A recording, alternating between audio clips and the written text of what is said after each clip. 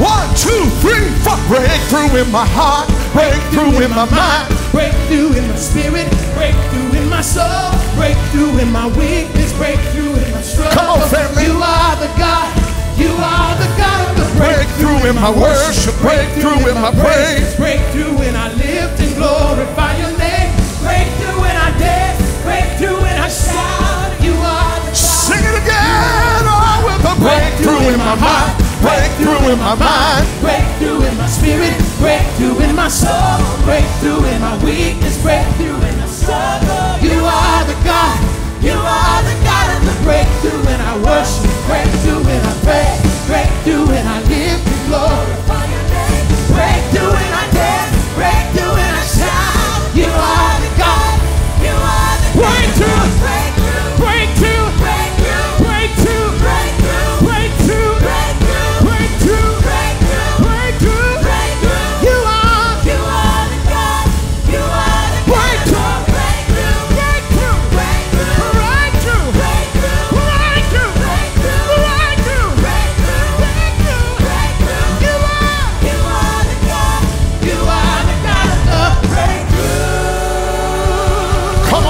Believe that, praise him like it's true.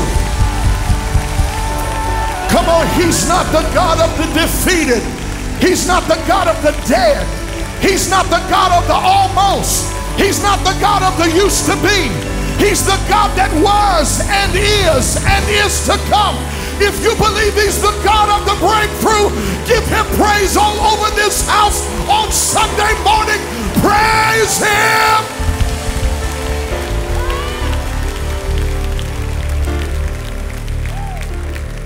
And I heard the Holy Ghost tell me over there, you're about to have a breakthrough in your money. Somebody's about to come into a financial breakthrough. I wish you would act like it was you and praise him for what is on the way to your house. Oh, glory. We got to preach, but reach over and tell your neighbor, I need some room this morning. I need some room this morning. I don't just need room to move. I need room for what's on the way. Oh, I feel something on the way. Tell your neighbor, I'm making room for my breakthrough.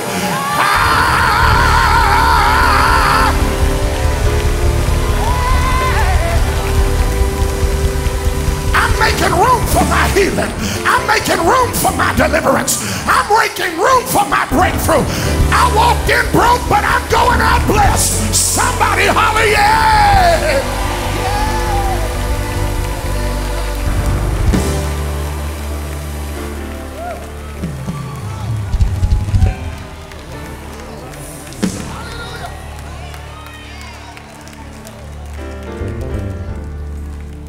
I'm making room.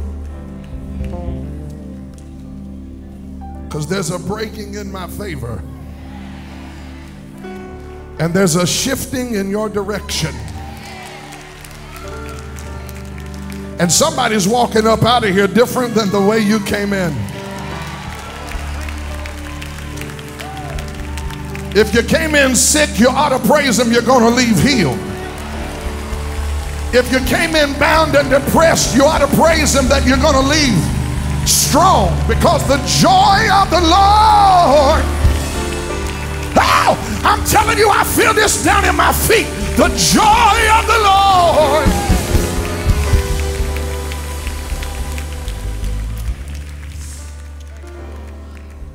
Hallelujah.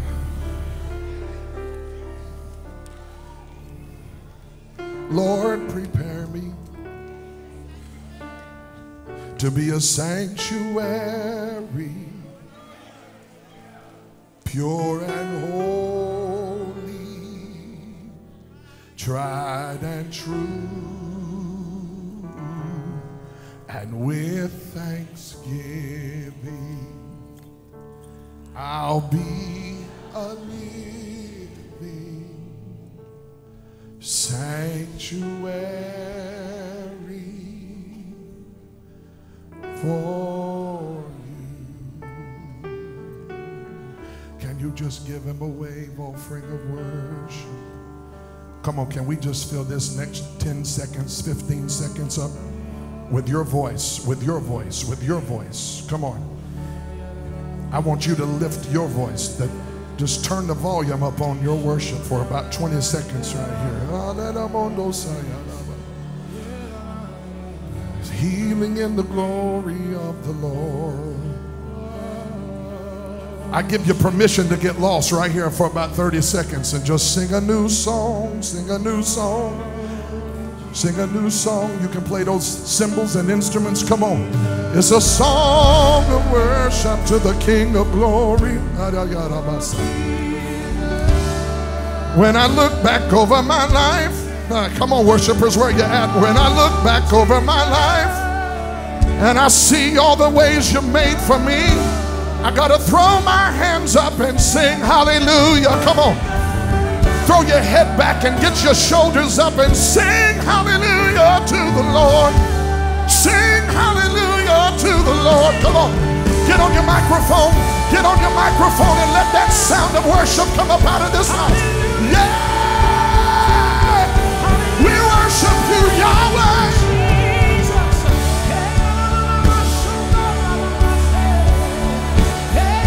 Praise him, because there's nobody like him. There's nobody like him. Hallelujah. Woo.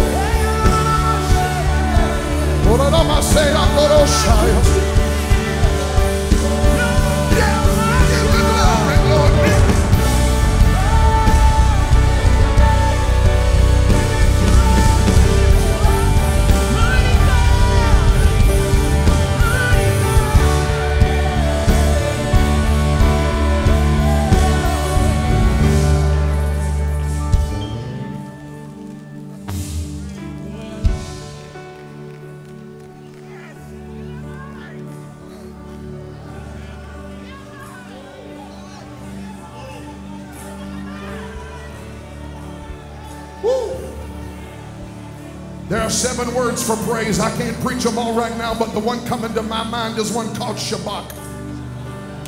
And a Shabbat praise is a loud, piercing shout that is used not only to glorify God, but to serve notice on the adversary that the army of God is advancing.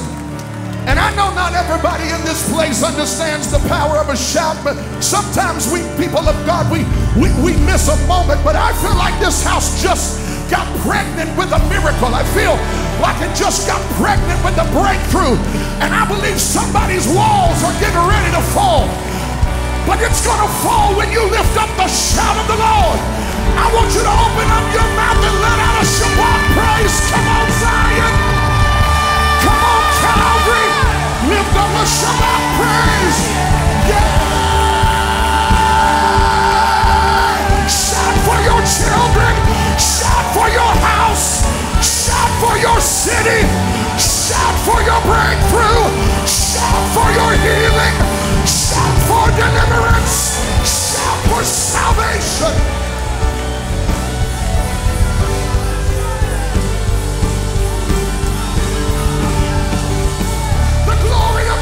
Rising. The glory of the Lord is rising. The glory of the Lord is in this place.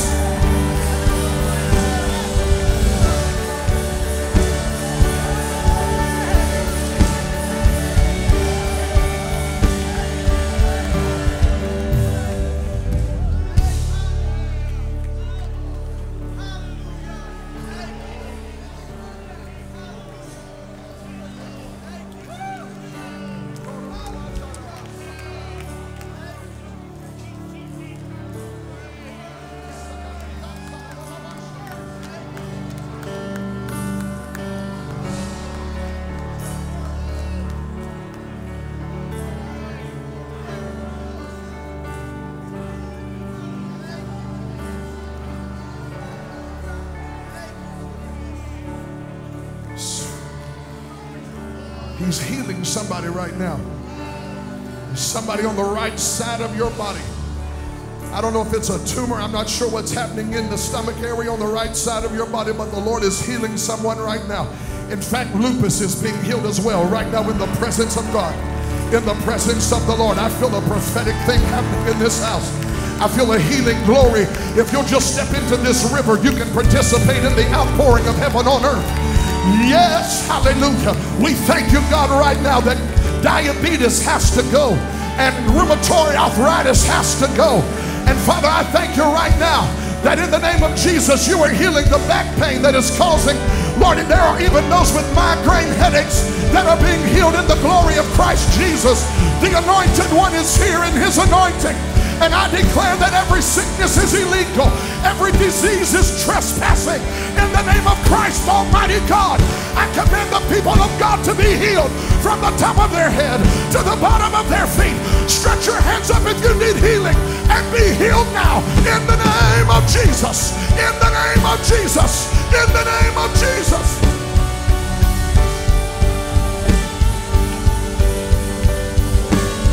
Somebody put a worship on it. Somebody put worship on this moment. We worship you, God.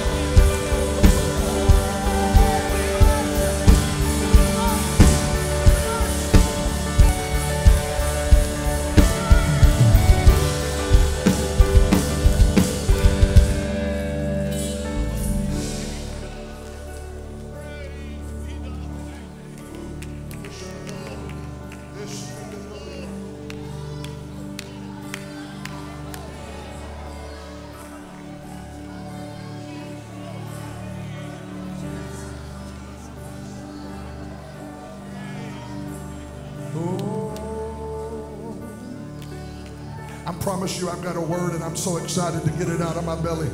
But I believe in the next 2 or 3 minutes something significant is going to happen because Christ Jesus is in this house.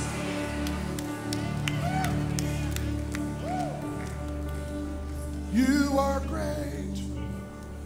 You do miracles. There is no one else like you. There is no one else like you, for you are great. Almighty God. You do miracles so great. There is no one else. There is no one else like you. Come on, this is a song that only is appropriate to sing to him. Just one more time. Every hand lifted, choir, help me. Come on, sing. You are great. You do miracles. You do miracles so great. There is no one else like you. There is no one else like you. There is no one else like you. Oh, you are great. You do miracles so great. There is no one else like you. Come on, Calvary, one more time. There is no one. There is no one else. Come on, worshipers, we declare. Oh, you are great. You do miracles. You do miracles so great.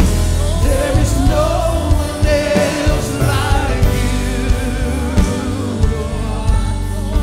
There is no one else like you. You are great. You do miracles so great. There is no one else like you. There is no one else like you.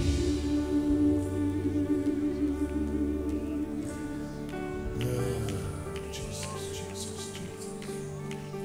No one else.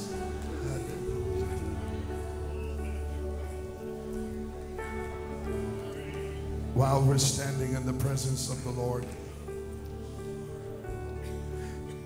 take your Bible to Mark 2.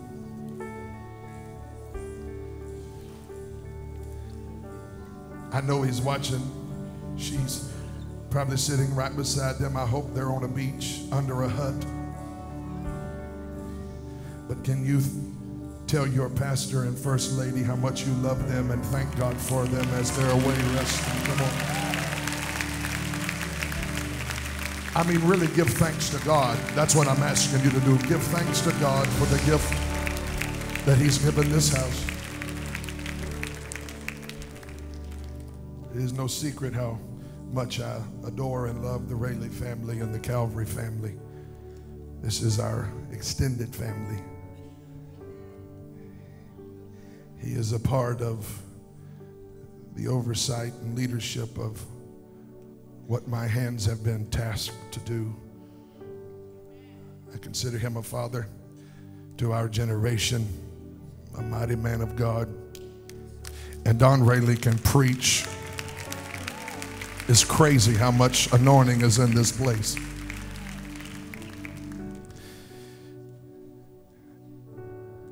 And this house is operating in such high levels of excellence, even in their absence, which is why you know God has truly anointed the leadership of this house.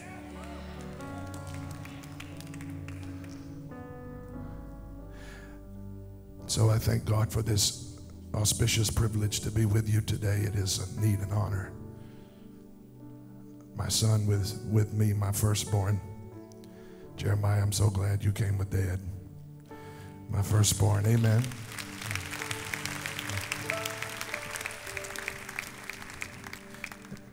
Two sons in the faith that I'm so proud of. Chris, my assistant and the director of security for our church. Josh Geiselman, who's been with me 12 years, 11 years as our youth pastor. Thank God for you, brothers, for coming all the way with me. I love you all.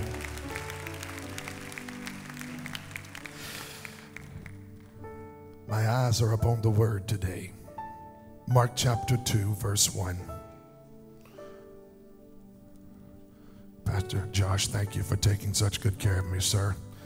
You and Pastor Troy, and I wish John could sing. If you need some lessons, I'll see you after church. I'll take you to lunch. Isn't that ridiculous? Come on, thank God for these gifts, these anointings. I'm already sweating and hadn't even read my text yet, so this is going to get real wild today. I want you to go to Mark chapter 2, verse 1. For a few moments today, I want to preach from the second chapter of Mark, the first verse. When you got it, say word. And again, Jesus, and again, and again.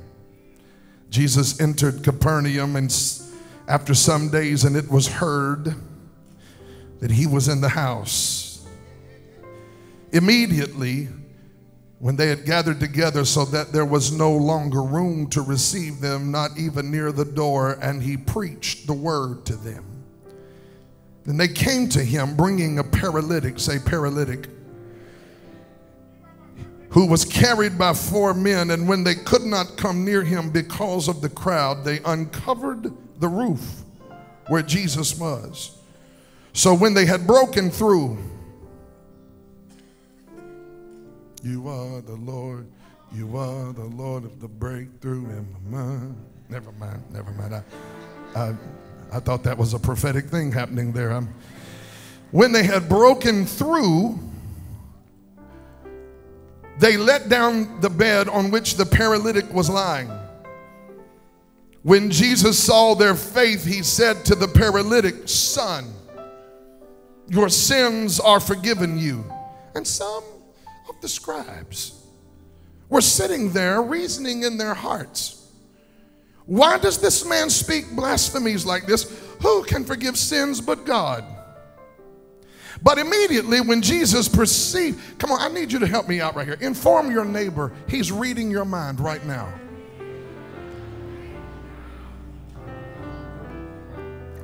Some of y'all just got convicted because you were up there talking and thinking about me, and the Lord just fixed you right there. Come on, somebody. Come on, he's reading your mind. The Lord said, when he perceived in his spirit, they reasoned thus within themselves. Verse 8, he said to them, "Why do you reason about these things in your hearts? Which is easier, to say to the paralytic, your sins are forgiven, or to say, arise, take up your bed and walk?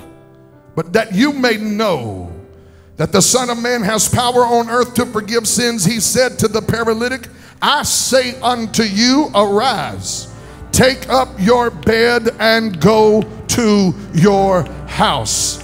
Immediately he took his bed, went out of the presence of them all, so that all were amazed and glorified God, and left saying, we have never seen anything like this.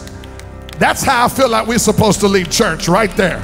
Saying some crazy stuff like, we have never seen anything. I've been in church all my life and I have never seen.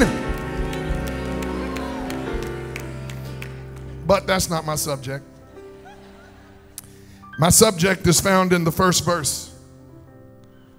Throw your Bible down, lift your hands up, and make this declaration. This is our sermon title.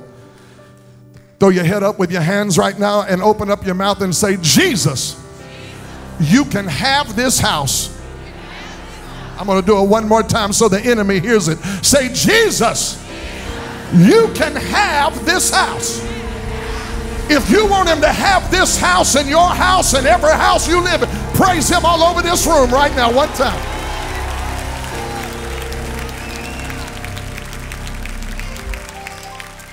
Help me, Lord, and bless them today. In Jesus' name, amen. You can be seated. I like to pay attention to the overlooked words of a text in the Word of God. Because when he wrote the text, not one word he put in it was wasted. And the text before us today is laden with so many layers of revelation, it would be impossible to exhaust the totality of the revelation that exists in this text. But as I look at the first verse of Mark chapter 2, I immediately see that this is not the first time he has been in this city or the house. The text is very clear that he came again to Capernaum. There's a blessing in this revelation. Because if you want to understand the significance of him coming again, you must first understand what happened when he came before.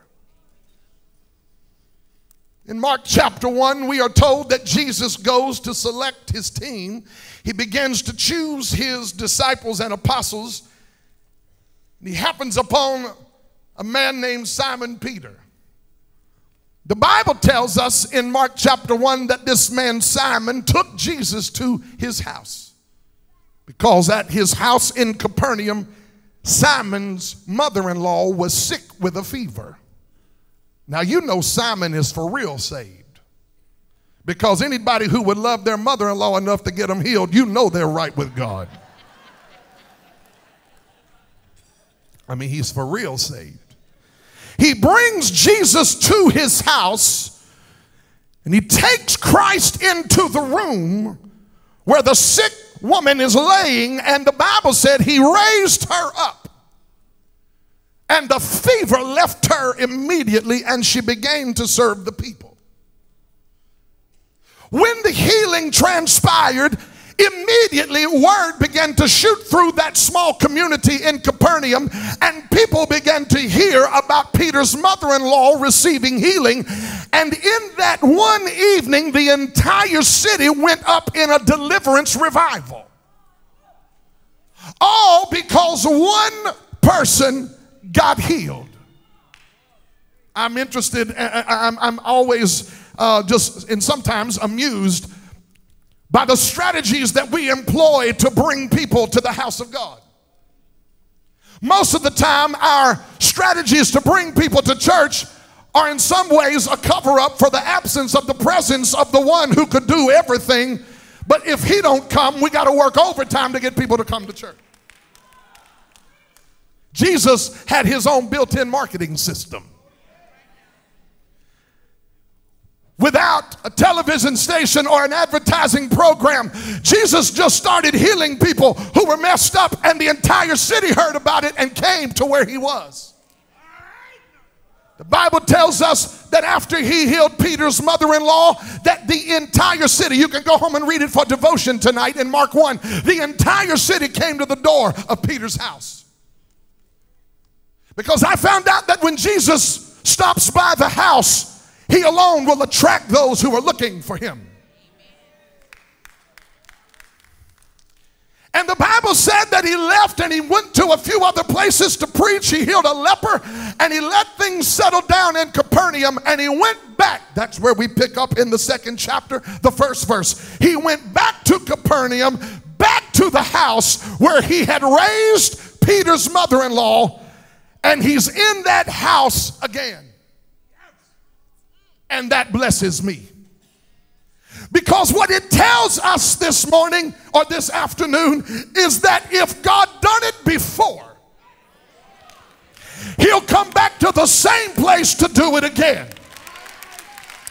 And I feel like I am assigned to address a stronghold that is floating throughout the kingdom and trying to attach itself to the minds of the saints. I want to rebuke the lie of the enemy that the best days of the church are somehow in the 1st chapter and that God can't do it again. I want to tell you, God is coming back to some places that have seen it before, and he's going to move to spite the religious and to spite the enemy, and he's going to reveal to you and me that he always saves the best for last. And if he's ever moved before, you ought to praise him that he's coming back to show you he knows how to do it again. Look at your neighbor, tell him again. I'm glad he don't just do it one time. I'm glad he don't just heal one time. I'm glad he don't just send breakthrough and revival and awakening one time. I'm thankful for what I have read in all the history books, but if all I had was a reminder of what he's done and not an encouragement to believe him for more, I would leave this house depressed today. Can I tell you something? There is more of God hidden than has ever been revealed. Okay, let me rewind real quick. Revelation chapter 4. We are now in heaven in Revelation 4. And the Bible said that there were angels that circled the throne, and they flew before him day and night, crying, holy, holy, holy. Don't miss this. Is the Lord God Almighty, who was, that's history. Who is, that's present. And who is to come. Wait a minute. How in the world can we get to heaven and there be more of him to come?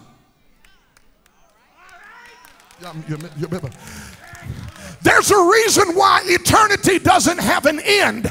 It doesn't have an end because if you ever put an end on eternity, it could never be the vehicle through which the glory of God is manifested, because anytime you put an end on it, God is so much more than what went to the end. He is beyond, which is why eternity... It's why eternity has no end, because we will need an unending time to see the revelation of his glory. If heaven can't hold his glory, then I know you don't think our 2.5-hour service on Sunday can hold his glory. Come on, inform your neighbor there is more of God on the way. Come on, every time those angels went around the throne, every revolution around the throne produced a new revelation of who he was, because he's the God of who was, is, and is to come. There is always more of him on the way.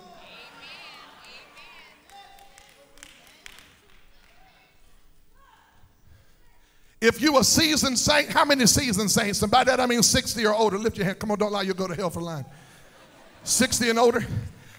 Can I encourage some of you seasoned saints in here that have been living for some time now? And you think, wow, I wonder if it's ever going to be like it used to be. Nope, it ain't. You ready? It's going to get better. I need some praisers in here. I don't even know who I'm looking for. I don't even know who I'm looking for, but I need to adjust the atmosphere real quick. I need some praisers in here who believe that if he moved before, he will move again. The best is yet to come. God is not just a God of history. He is a God of destiny, and more is in store. He came back to Capernaum again. He goes back to the same house. And when he comes back, his marketing system has worked, because now the entire city has come to Peter's house.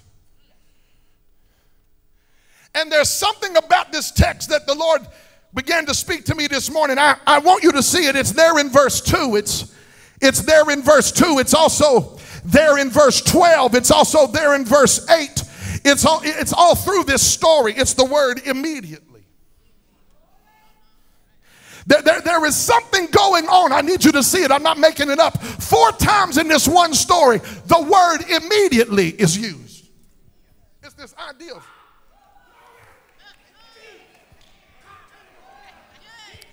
see, what I came to encourage you this morning, Calvary, is it's time to pick up the pace.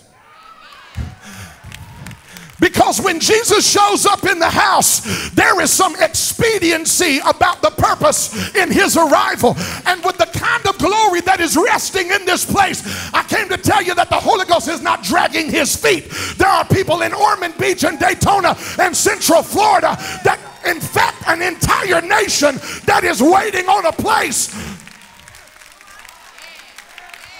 Immediately. This is called acceleration. There is a sense of purpose. Come on. We are not in a position to be able to sit down, twiddle our thumbs, cross our legs, and talk about the good old days. Something is happening. People all the time, why can't you calm down? You're always so loud and sweating and hollering and running everywhere. Why can't you holler? I'm in an immediate mood. I feel like there's a push coming. God is up to something. I can't stop. Every time I try to sit down and rest, I feel the Holy Ghost pushing me immediately.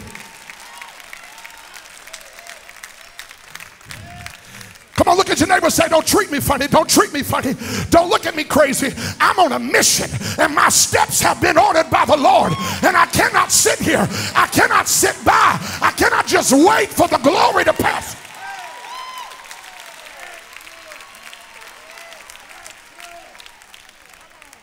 There's an acceleration going on in the kingdom. In fact, Pastor Josh will tell you, I texted him this morning and said, the Lord switched some things. I had given him an entirely different sermon and an entirely different text. I was struggling about preaching between this and Philippians 1 about the kingdom of God. I'm not going to preach it now because that ain't fair to you. But there is something going on right now. God is getting kingdom citizens in a place of kingdom alignment. That's why some of you have been feeling a little push from God.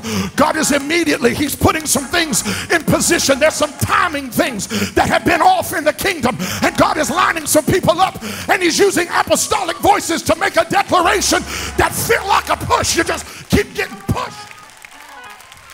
Why do you want me to go to the mall and stand on the corner and wait for somebody to walk by? It's because the kingdom is being advanced, and he's looking for somebody who will hurry up and get there and do what he's calling them.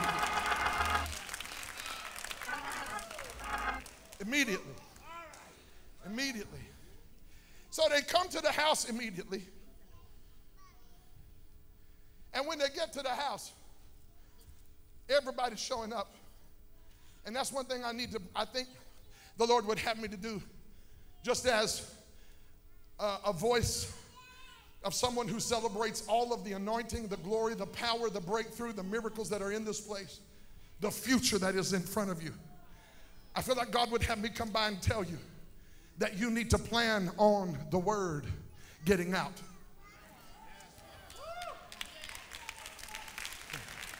Can you feel some people get real nervous right there? Like, what about me? What about my seat? I done preached this at my place, so what about my seat? We might need it. In fact, I asked for about 300 people in my church who would be willing to stand. See, I can't get no help right here. I can't get no help right here. Because when Jesus shows up, you need to plan on word getting out in the city that something is happening down at Calvary.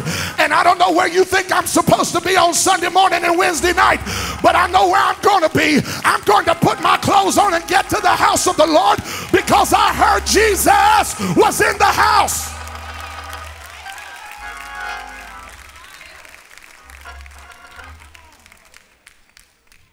And here's the thing I need to say. When Jesus gets to the house, he is his own magnet. He is his own magnet. He starts drawing people. But you got to make sure you understand how he draws and who he draws.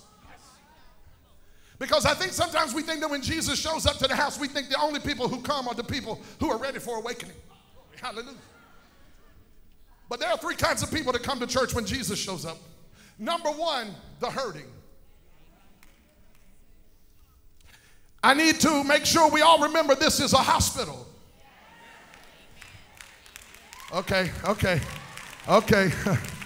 I feel a little bit right there, so let me go out here a little further. It's a hospital. It's not a mausoleum for people who've arrived. It's a hospital for people broke, busted, and disgusted, tore up from the floor up, messed up from the chest up, and beat up from the feet up. This is not a cruise ship. It's a battleship. And when Jesus shows up, you better be ready for hurting people who are so jacked up and crazy to come to your house, because in most churches they can't find him, and when he really does show up, they get there.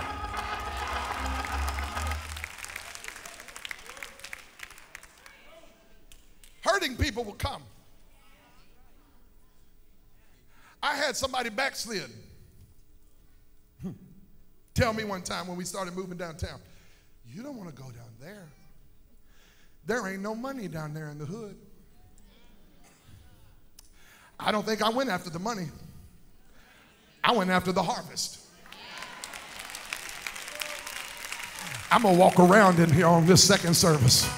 I feel like somebody in here is about to get a breakthrough. I feel like this house is about to get set on fire. There's been so much glory in this house. I've been watching you from Chattanooga, and the accumulation of the glory and the residue of God's power is getting ready to shake an entire region.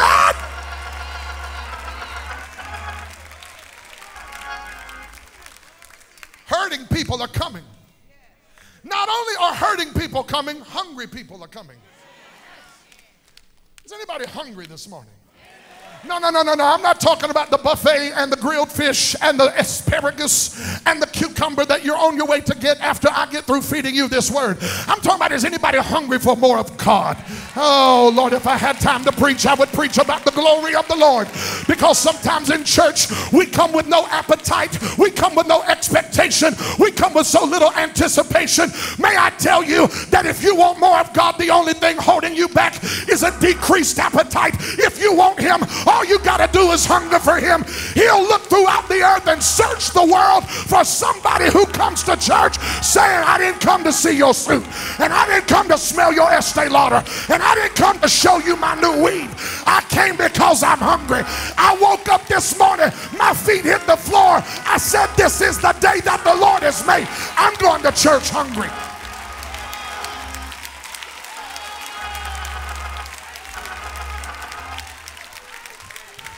I'm going to church hungry.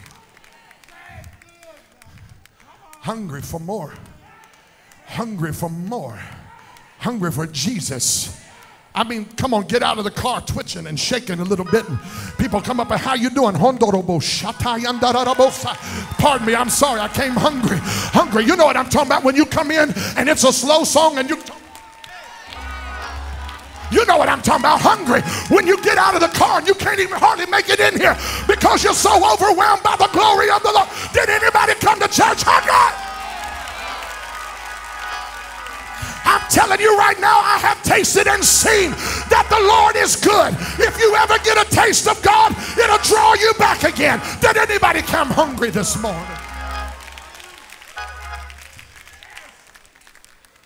The hurting are coming. Here's what I found out about God. God is attracted to certain kind of people. Now, he loves everybody, but he is attracted. Oh, you say, Pastor, do you have Bible? I certainly do. There are two places in the New Testament that describe the kind of person that God is looking for. Number one, the lost. Jesus said he came to seek and to save those who are lost. The second thing he's looking for are worshipers. He told the woman at the well in John 4, the Father seeks those who will, in spirit and in truth. That tells me two things. God is looking for lost people, and God is looking for worshipers. And if the church don't have hurting, lost people and hungry worshipers, it can't have God. God is not showing up with a bunch of people who don't think they need him or are tired of his glory. God is looking for a place, and I felt like I found one right here. God is looking for a place with hungry worshipers and hurting lost people.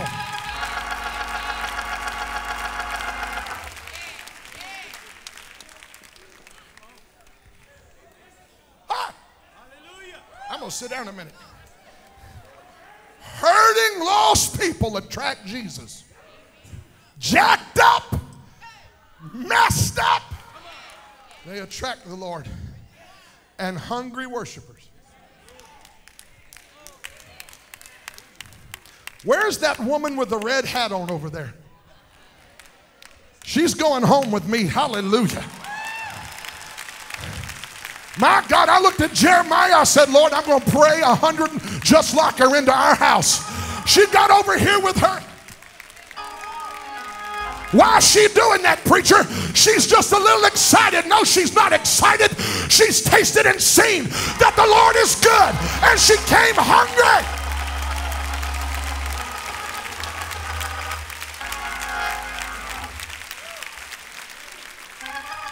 Hurting people come to a place where Jesus is.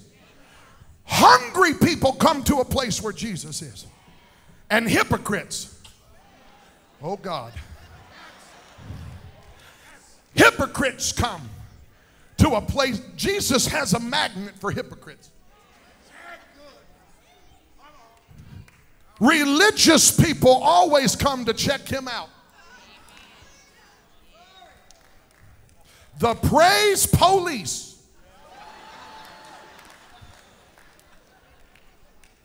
The Breakthrough Bureau of Investigation.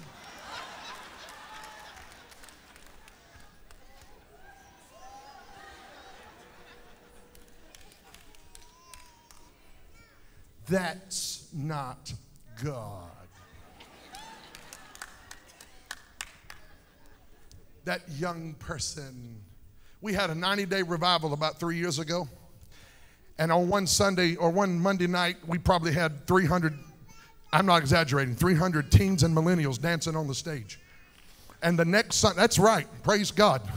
I'd rather be dancing on the stage in the church than in the bar. That ain't good enough for some people.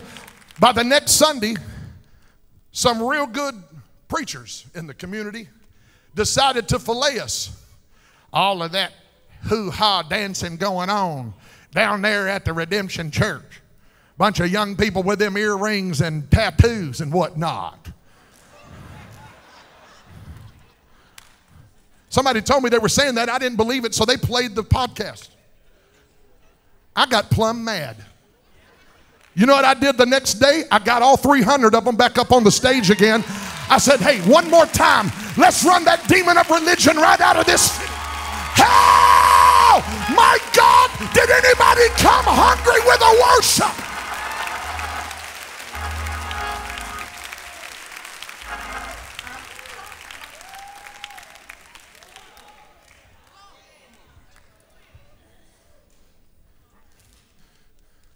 Hypocrites show up to places where Jesus is. Well, I don't want to go to church. I know people right now sitting at home watching this by live stream. They're going, I don't want to go to church with hypocrites. Listen, you'd rather go to church with a hypocrite than to hell with a hypocrite. Trust me. Trust me. I'm telling you right now. You get here and shout right beside a hypocrite. Hallelujah. They may look at you and point their little skinny religious finger down their face and look at you and say, you're not in the spirit, you're in the flesh. Honey, shout all over their purse. I give you permission to slap the weave off their head while you wave your hands and give God glory. Don't let anybody keep you from praising the Lord. Only you know what he's done for you. Only you know how he's brought you through. You've got a right to praise him.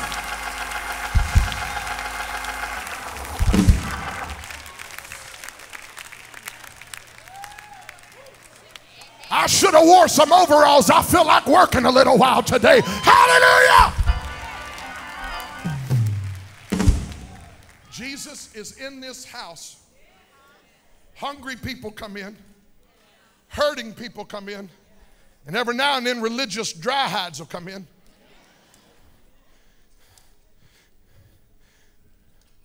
And I know places that tolerate religion Thank God I'm not standing in a place like that. I've been in places that tolerate religion, and they'd rather have religious people than hurting people. You got to be real careful when religion builds a house. Because when religion builds a house, the atmosphere will be filled with religious mindsets and religious strongholds. And in this text before us, the house is full. And Jesus is preaching to a bunch of people who don't even believe in him. Now, some are hungry and do. Some are hurting and do. But the religious people didn't come hurting or hungry. They came to reason. And while he's preaching and getting ready to minister, they look at him. And they're just checking him out. And all that mess is in the atmosphere. Well, it doesn't really matter how I come to church, Pastor, and what I think. Yeah, it matters. God is reading your mind while you're sitting here.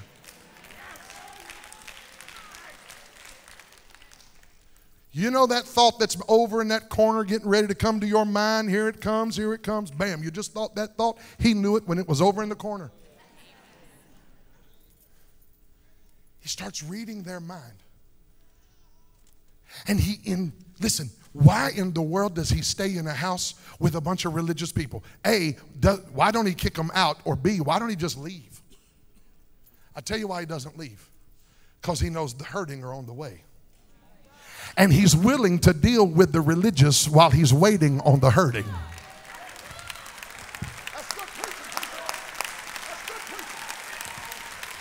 He's willing to deal with the religious while he's waiting on the hurting. Oh my Lord, I'm fixing to bless myself if I don't bless anybody else. Because I've gone in enough revivals and preached in enough places, and they look at you like, why are you here? And I want to say, I thought you called me to ask me to come preach, and now you're treating me like I'm an imposter. Here, listen to me. There's a reason why preachers tolerate religious people. It's not because the atmosphere is supposed to be religious. It's because the man of God, the woman of God knows that the hurting are on the way. And when the hungry and the hurting get in the house, the hypocrite becomes irrelevant, and the religion doesn't have domination anymore. I'm telling you, you get a bunch of hungry people, and the religious will pack their little bag up. They'll grab their purse and bottle of water and run to the car, because the glory of the Lord. And I feel that kind of glory at Calvary on this Sunday morning.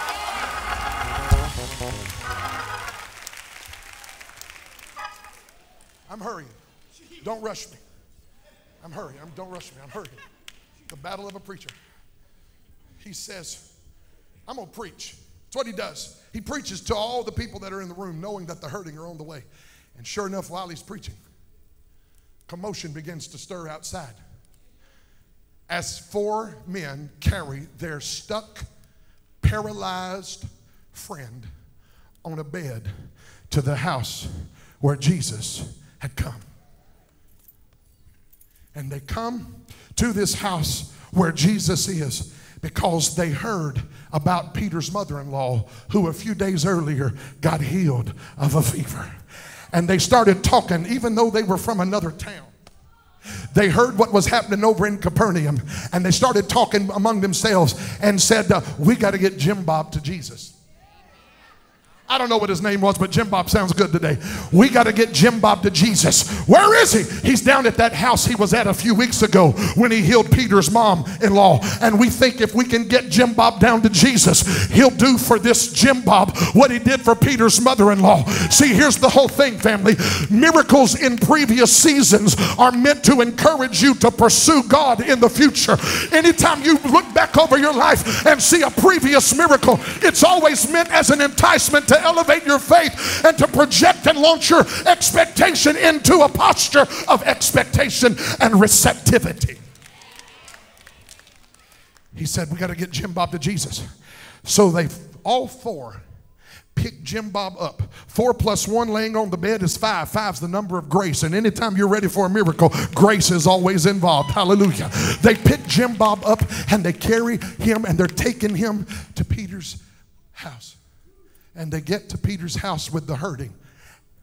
And the hungry and the hypocrite are all around. And here's what the Bible says in Mark 2 verse 3. The door of Peter's house was so crowded that they could not get into the room. Here's the point. If Jesus is coming to this house, and I know he's here, you got to make sure the doors stay open so that there's access to this glory. No, wait, listen. I'm not just talking about physical doors. Sometimes we know where the door is and we know how to access what's happening in the house. But can you help somebody else access the glory? Let me say it like this. We know how to enter in.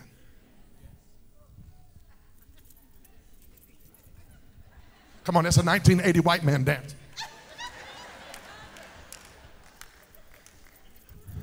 We know what song to enter in on. We know what song to access the glory of the Lord on. But sometimes we make his presence inaccessible. And God is calling us. I preach this at my church. God is calling us to help someone else access God's glory. Well, I didn't come for nobody else. I came because I need the Lord myself. Listen, you 40 in the kingdom, 40 years now. At some point, the breakthrough you experience should become someone else's blessing and breakthrough. Oh, there's so much here. Here's the problem. The problem is we are producing, and I'm not talking, when I say we, I mean the church at large. So please don't take this personally. I'm just speaking to the church at large. We produce sometimes a generation that lives from breakthrough to breakthrough.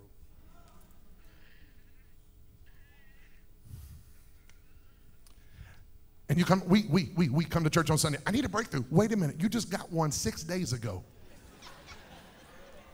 For real, y'all. Come on, let's be honest in here for a minute. You done managed to mess your life up that bad in 6 days? Come on, chains got broke off. Josh Carter was sweating. Jim Raley and Don Raley were passed out in the glory. I'm talking about he didn't have no voice. He had preached until the paint started flying off the wall, and you got a breakthrough, and by Tuesday you managed to mess. Religion produces a generation that live from breakthrough, and we have people who do not know how to sustain victory.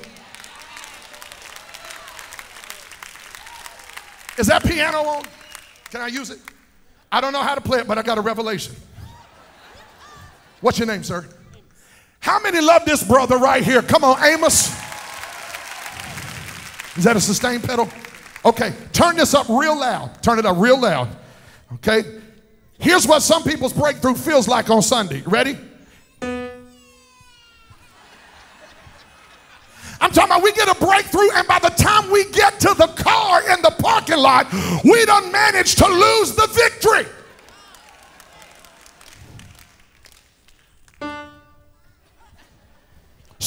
Preachers sweating and hollering and falling out, and people just sit.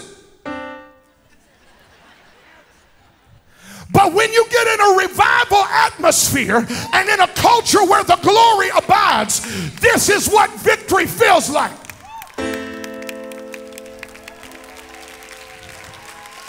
Where's C? Show me C. Is that C? C.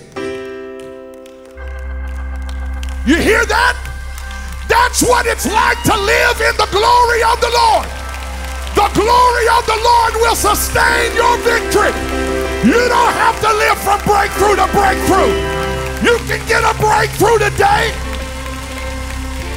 and next Sunday walk into this house and still have your hallelujah and still have your victory. Slap somebody near you, tell a neighbor, it's time for a breakthrough.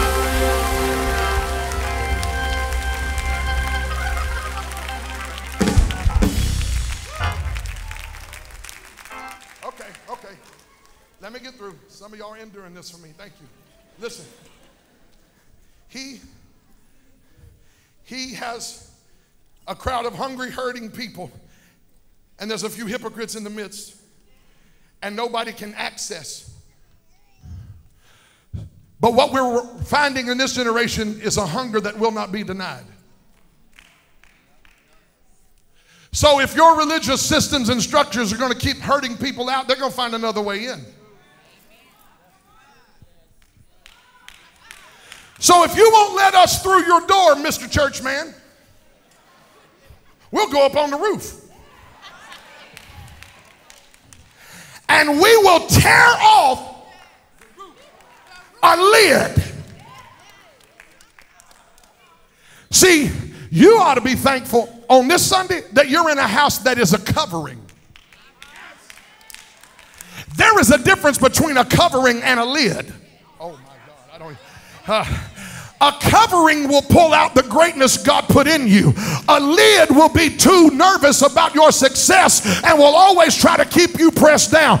You ought to thank God for Pastor Jim and Don Raley, who are a covering trying to pull the purpose out rather than a lid trying to keep the purpose hidden.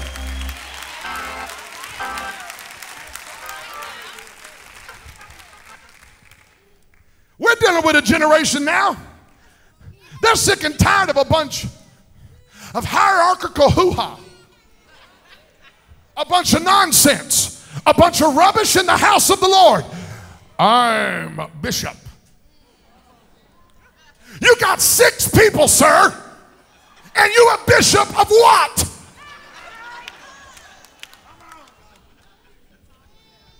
I am an apostle. Oh God, let me get it off my chest up here in Florida. Nobody knows me down here, so I can say what I want to say. We got a dude back near where I come from. Apostle so-and-so. 12 people in his church, and he's got a security team. And he brought 6 of them to church with him. 6 of them are his family. And he's talking about going around handing out cards, I'm an apostle. This generation is fed up with that nonsense. They don't care what your title is. They want to know something. Do you know where he is? Can you help me find the Lord? I'm not interested in your bishopric and your long robe and your little stuff. That's cute. I'm glad you got it. But I'm just hurting. And I heard that the man who healed Peter's mother-in-law was in this house. Can you let me in? Well, no, sir. We cannot let you in. We're not willing to give up our seat. Okay, I'll be back in a minute. I'm going to go up on the roof and I'm going to tear the lid off this thing, because if he's in the house, I didn't come this far for denial. I came to find the Lord.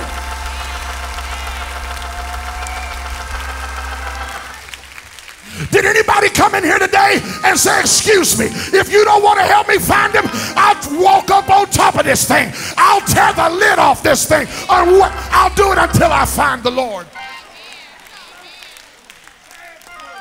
And they dropped, watch, don't miss. They tore the lid off and they dropped him through a hole, and gravity let him down. I call it the gravity of grace.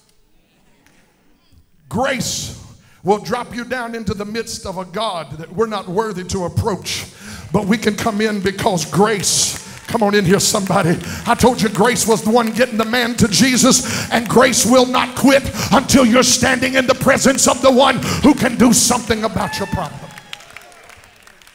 I'm through with this.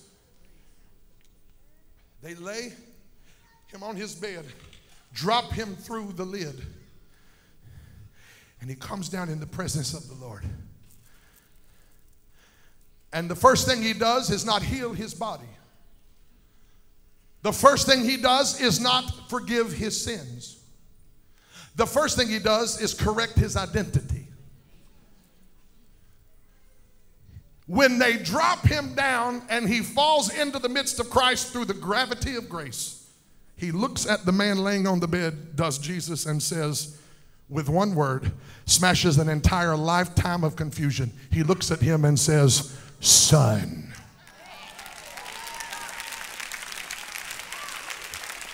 When did he become his son? And when did Jesus become his daddy? See, what the disciples and the hungry and the hurting and the hypocrite miss is that when you have a desire for him, when you're hungry for him, when you come into his presence, you can have lived a life of confusion your whole life, but one moment in the presence of the King will reveal who you've always supposed to be. You were never supposed to be a drug addict. You were never supposed to be a prostitute. You may have done that, but that's not who you are. If you're a man, you're supposed to be his son. And if you're a woman, you are his daughter.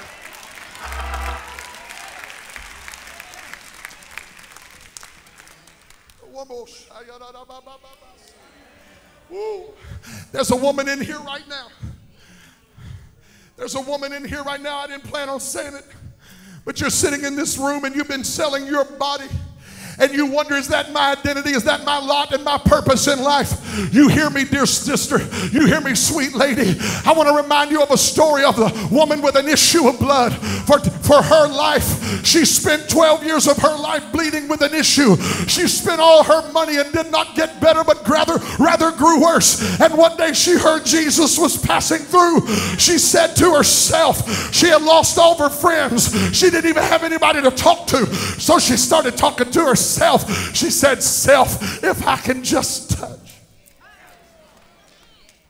the hem of his garment, I know I'll be made whole. She presses through the crowd and she touches him. And when she touches him, virtue leaves him and gets into her. It's actually dunamis in the Greek.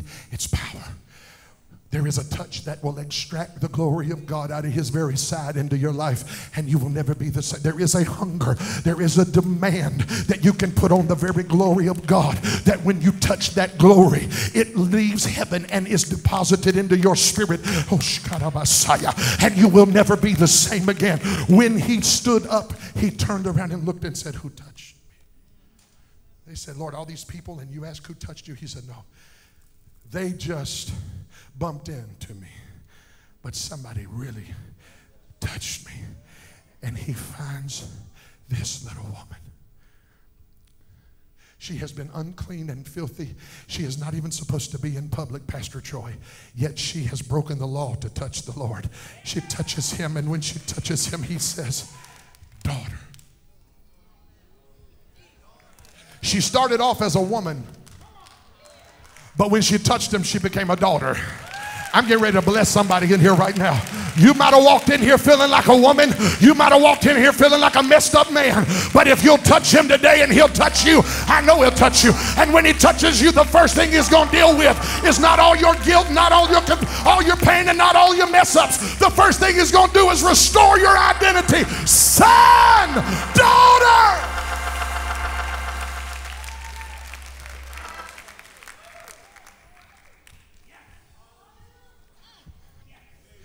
Son, thy sins are forgiven you. Wait a minute.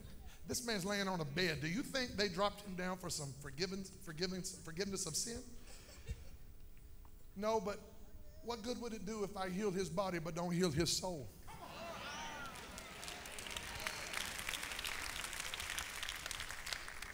We got a lot of people running the healing lines wanting their migraines to leave, but they don't want their addictions to be broken. What good would it do for him to heal your migraine but not heal your sin-sick soul? He looked at the man and said, son, he fixed his identity. Then he said, your sins are forgiven. And when he said that, the religious hypocrites,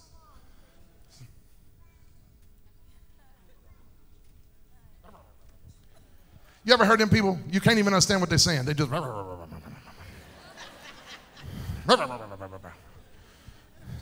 he said, your sins are forgiven. And the religious people said, who is this man think he is? That blessed him. Who does this man think he is? Forgiving sins. What kind of blasphemy is this? Only God can forgive sin. And they missed the point. They should have had a praise party. Because if Jesus was in the house forgiving sins, they should have gotten in line because they had some themselves. Which is the problem with most religious people. They don't want to participate in anyone else's breakthrough because they don't understand they need one themselves. I came to fix somebody in here who think they've appointed themselves as a praise police and somehow the breakthrough bureau of investigation, and you always the one that tell, I can see it, I can see it. I got people back home, I can see it when the Lord's doing it, I can see it when it's the flesh. You don't know what you're talking about. That woman you said was in the flesh and crying and wiping his feet with her hair, that woman's not in the flesh. She's just so thankful to be alive that when she finally found him, she wanted him to know how much she loved him.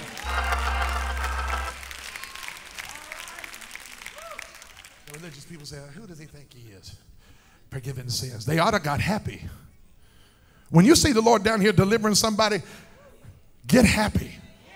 Because if he's forgiving them, that means you could be next in line. Son, thy sins are forgiven. They start looking at him, and he takes this moment. I promise you, 3 minutes, I'm out of your way. I'm out of your hair, your weave, your extensions, whatever you brought with you, I'm getting out of the way. He says, son, your sins are forgiven. And they start murmuring, and he reads their mind. He said, which is easier for the Son of Man to do? To say thy sins are forgiven, or to say take up thy bed and walk? But so that you may know that the Son of Man has the power on earth to forgive sins, I said this. And now let me do what everybody came to see me do. He looked at the man and said, I say unto you, rise, take up your bed and walk. They lowered you down, but you getting ready to run out. I came to tell you, some of you got lowered into this house today. Somebody had to carry you into this house today. Somebody had to drag you into this house today. You didn't even want to come to church today. But I come to tell you the devil is a liar. You got lowered in, but you getting ready to run out. I need somebody to praise God that there is a rising up anointing in this house today.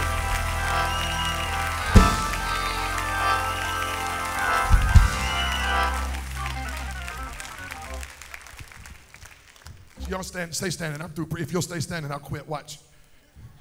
Come on, stand with me. I'm through. He said, rise. Get up. Take up what was carrying you. Come on, let's be real. This man was a paralytic. That means he was stuck. Have you ever wanted to go somewhere? It's not that he didn't have legs. It's not that he didn't have the right apparatus. It's that the apparatus, the legs he had, they would not function properly. Some of you got everything you need to do what God called you to do. It's just not functioning properly right now. And you're stuck. Look at your neighbor and say, neighbor, are you stuck? Are you stuck? Are you stuck? No, I want you to talk to them because some of them haven't heard from anybody all day long. Look over at that neighbor looking like they're grabbing their stuff, getting ready to run to their car. They're getting nervous right now. I'm telling you why they're getting nervous. They're getting nervous because the anointing is starting to deal with them right now. The glory is starting to rest on them right now. There's some young people in this room right now. You trying to get yourself together. You acting like you're reading something. You don't even have any friends on Twitter. And you sitting there acting like you're reading Twitter. You ain't reading Twitter. You trying to ignore me, but I'm coming after you today. I'm coming after you today. God sent me to tell somebody you getting ready to get up. I don't know how long you've been laying down. I don't know how long you've been stuck, but God's will is not for you to stay stuck the rest of your life. Slap your neighbor, say, neighbor, are you stuck?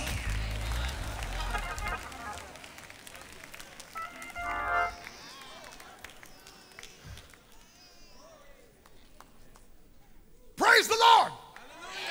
No, wait a minute. Somebody said, praise the Lord, and you're paralyzed.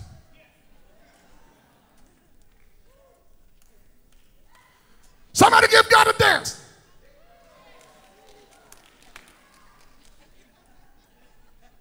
Somebody shout. Why can't I praise the Lord with freedom? Because you're stuck.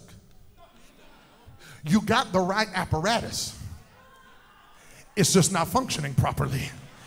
So what happens when you have the right apparatus but it's not functioning properly? You got to have an anointing that breaks you through into a place of freedom. And there's some people sitting in here, you got feet that could be dancing but you ain't danced in a while. You got hands that could be clapping but you ain't clapped in a while. In fact, you got a voice that could lift up a shout but you ain't shouted in a while. And it's all because you're When I was growing up, we was broke. We were so poor we couldn't pay attention. We didn't have a Nintendo. We didn't have an Atari. We didn't have a Super Nintendo. We sure didn't have no Sega.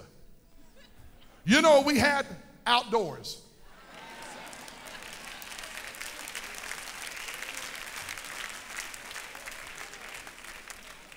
We had the great outdoors. And we didn't even have enough money for a kickball. So we played a game called freeze tag. And when you the slow, chunky white boy in the hood, you're in trouble. So they start running after everybody. And this dude was so fast. And like, man, he's gonna get me. And he tagged me. Freeze. You can't move. And he would tag me. And I was stuck. And then a friend would come.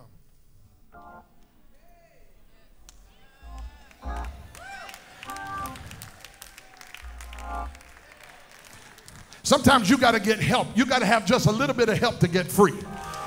So if you felt like you were slow and the enemy tagged you and froze you, if you felt like you've been stuck for a few weeks, if you felt like you've been stuck for a few years, my Lord, you might have even been stuck for a few decades. I've got good news for you this morning. You might have been stuck, but your neighbor next to you has been anointed to help loose you. In fact, when we were playing freeze tag and they would tag us, we would freeze. And the only thing that would set us free is somebody would come up.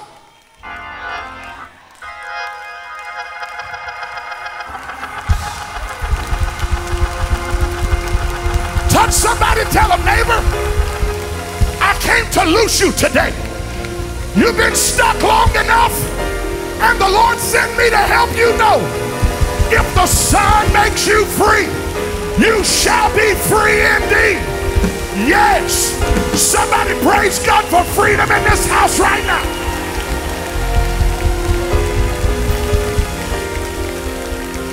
Touch your neighbor, say, neighbor, get up in the name of the Lord.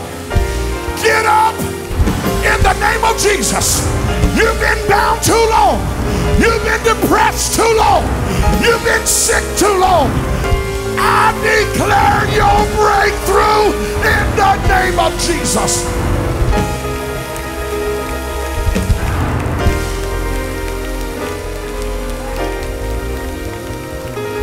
Oh, hallelujah, hallelujah. I believe God is about to heal some people who are addicted and take the taste for something out of your mouth. Some of you have been stuck on a bed that's been carrying you all your life, but you're getting ready to come up out of that thing at Calvary this Sunday morning. This is a house where Jesus is. Somebody throw up your hands and say, Jesus, you can have this house.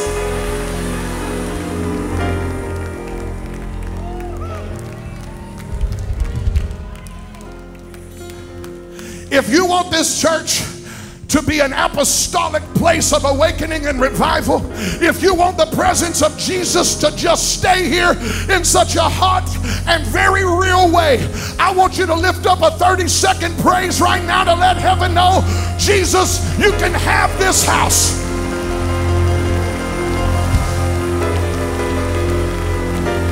Praise him like a generation's gonna get born again in the altars here.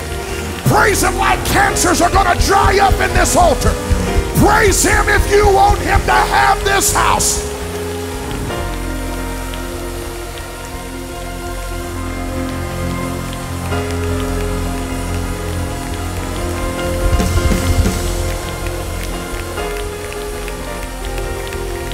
Now, how many want him to have this house? How many want him to have your house? How many would allow God to come in your living room and set your neighbor free right there in your house? You ready? I want you to holler out right now your address, and I want you to tell Jesus, you can have my house. You can have my house. You can have my... Somebody praise him if you want him to have your house.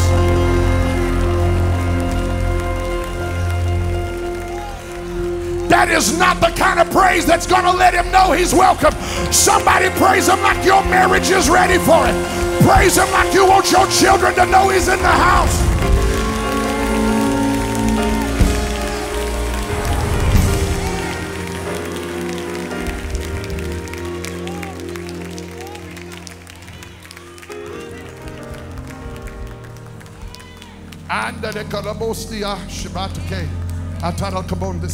I rebuke a spirit of paralysis in the name of Christ.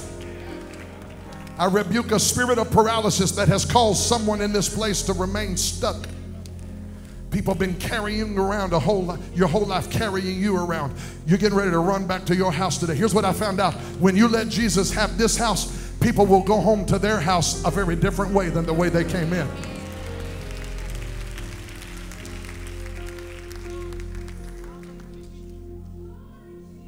If you're in this room right now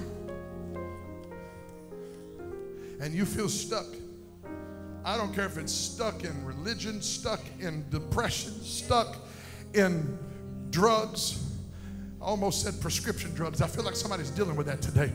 Whatever you're stuck in, there's no religious person going to do anything to harm your breakthrough today. You're in a house of hungry people who've come to participate in your breakthrough.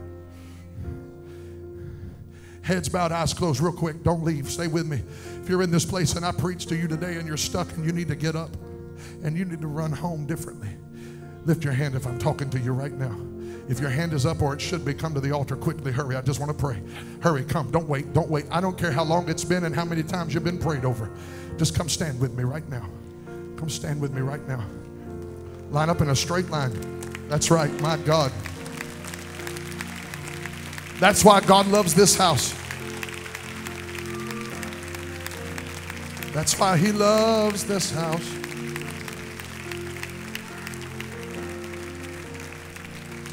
Holy Jesus.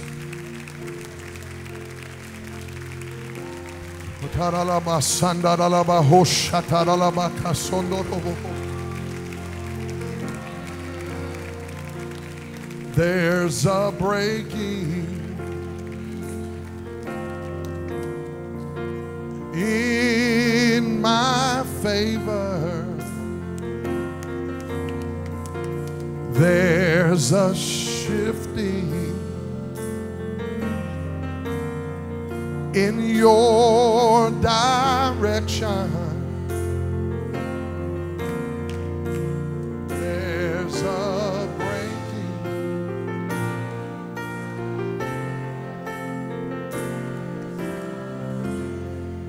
I need intercessors full of the Holy Ghost to stretch your hands toward the altar right now. Start praying in the Holy Ghost all over this place. Christopher, come help me. I want you to pray in the Holy Ghost because there's a breakthrough in this moment. Drug addiction is getting ready to break off some people's life. Drug addiction is getting ready to break off some people's life.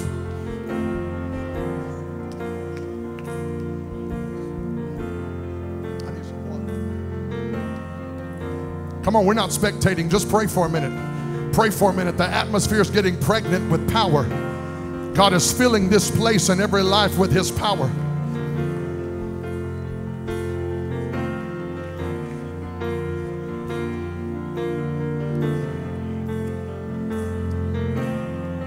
Lift your hands, young man. Arise. Take up your bed and walk. Take up your bed and walk. Jesus, Jesus. Just lift your hands. I'm not going to be able to prophesy to everybody. If God gives me a word, I will. I just want you to be receiving what God is doing. There's a breaking. Help me, John.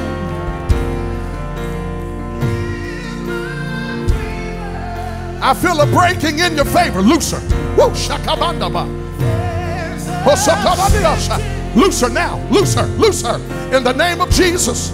In the name of Jesus. In the name of Jesus. In the name of Jesus. Oh, there's a breaking. There's a breaking. Jesus.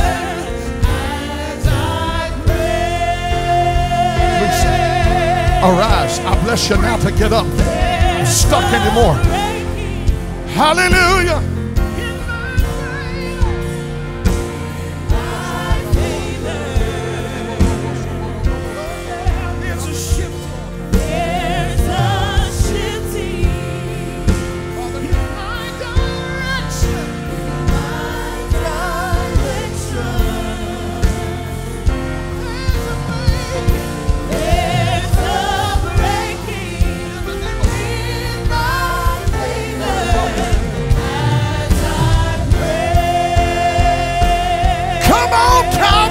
It up, there's the breaking.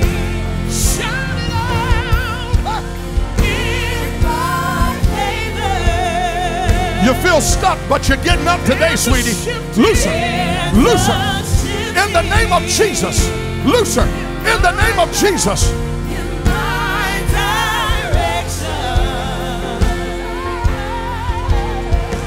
Oh, there's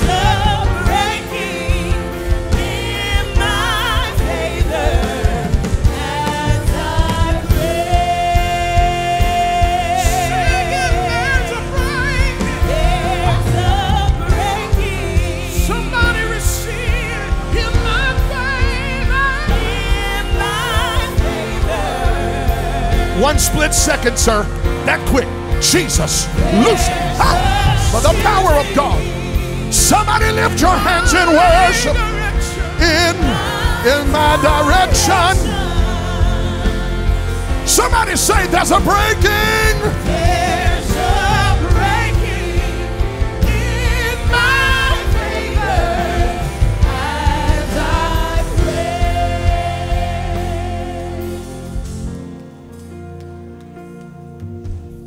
You are a friend of God. You are a friend of God. You are a friend of God. He calls you friend.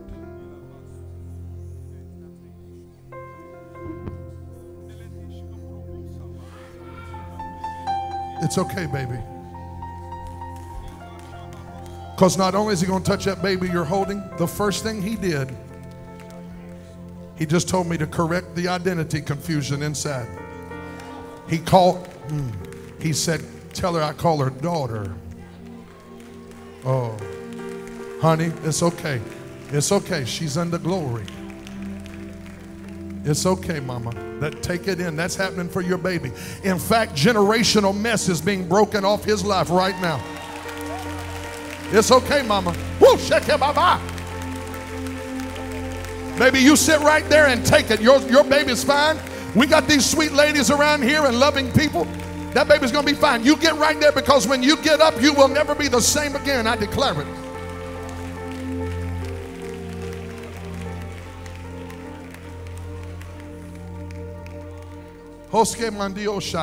Can we give that baby to that one of those sisters right there, because the Lord's going to touch that precious mama. Lay your hand on your neighbor's shoulder, please, because there's a grace of healing in the room right now. There's a grace of healing in the room right now, daughter. Daughter. Daughter.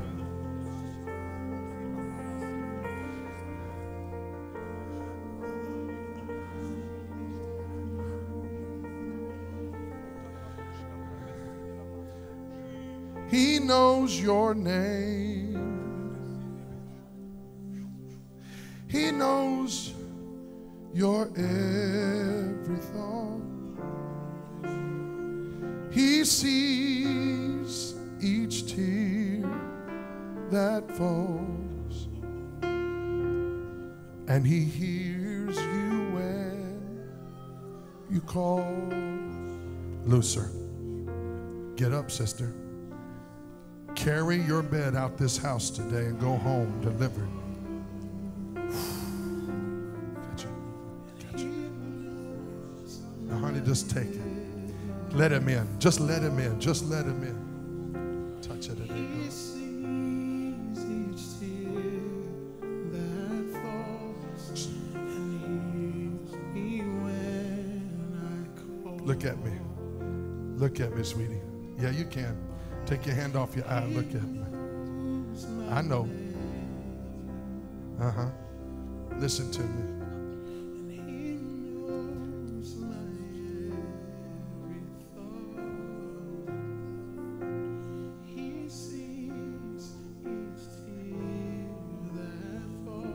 Jesus,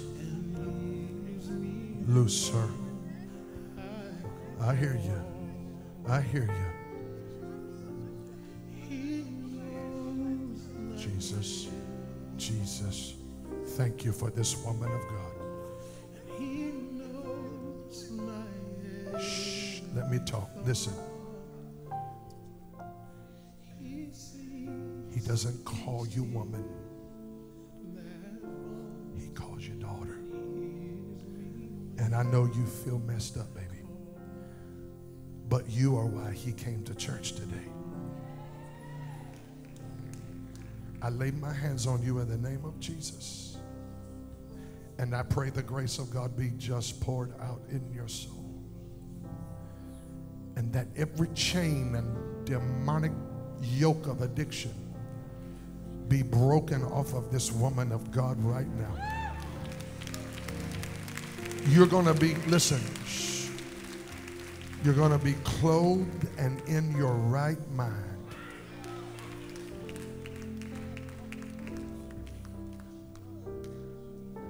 Loose her now in the name of the Lord. Lord, first of all, I thank you for a place that a woman who feels this messed up could come and find you today. But I'm also grateful, God. You know what? What's your name? Tracy. Were you raised in church?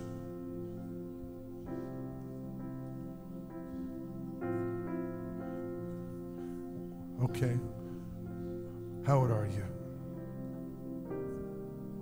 So what if I told you you spent the first 50 years of your life not knowing who you were?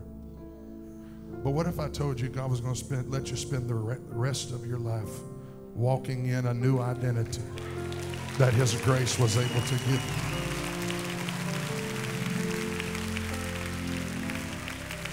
I know it's hard for you.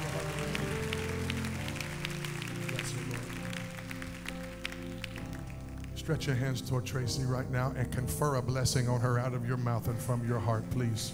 Just pray for her. Would you come right here, sweet lady? Would you just lay your hands on Miss Tracy and pray with her? I can't pray for everybody, but God's doing something by the power of his Spirit.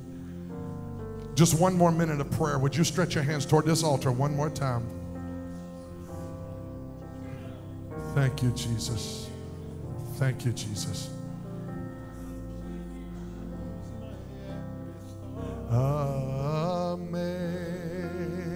Amazing grace.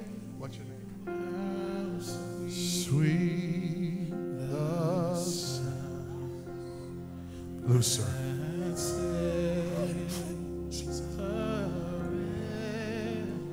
Like me.